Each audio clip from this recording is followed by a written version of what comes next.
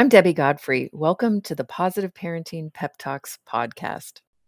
There's 4 what we call mistaken goals, and this is a way of handling misbehavior when it occurs. And today I want to just give a little tiny brief overview of each of the 4 goals and what the child needs and what you can do to encourage your child. And the first goal we call the goal of undue attention.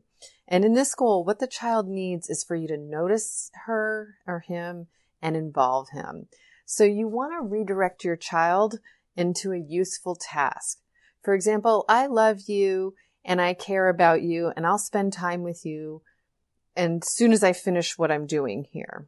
And you want to avoid providing what we call special service to them. So you just want to say it once, I love you and I'll be with you in 10 minutes.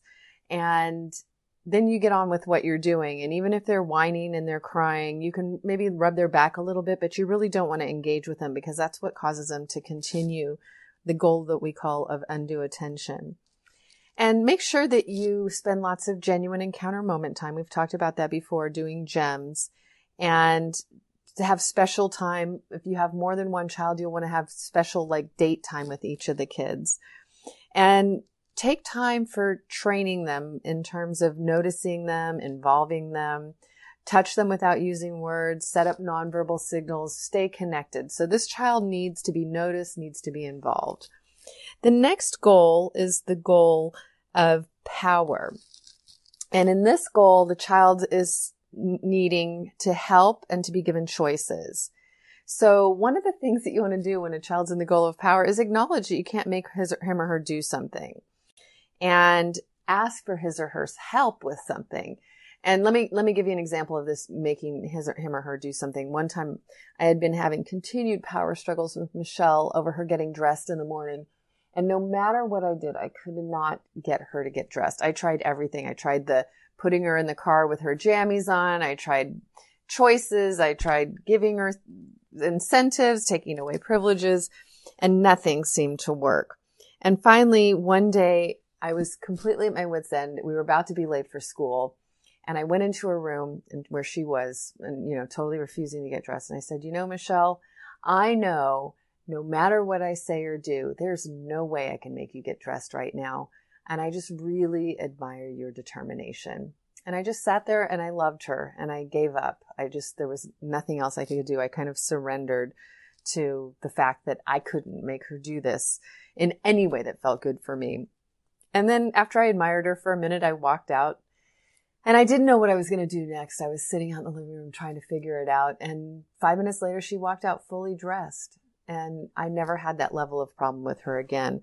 So something about surrendering or letting go when you're in power struggles with children can be a way to handle the power struggle, to get out of the power struggle.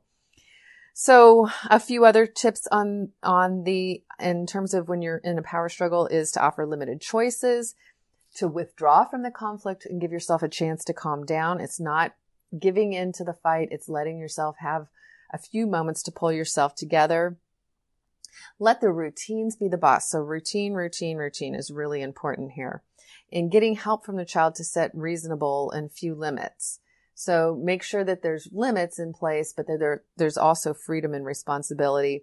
Practice following through, redirect to positive forms of power, and use family meeting time to help redirect that. And I guess I'm going to have to spend tomorrow talking about the goal of revenge and the goal of inadequacy. Have a great day and happy parenting.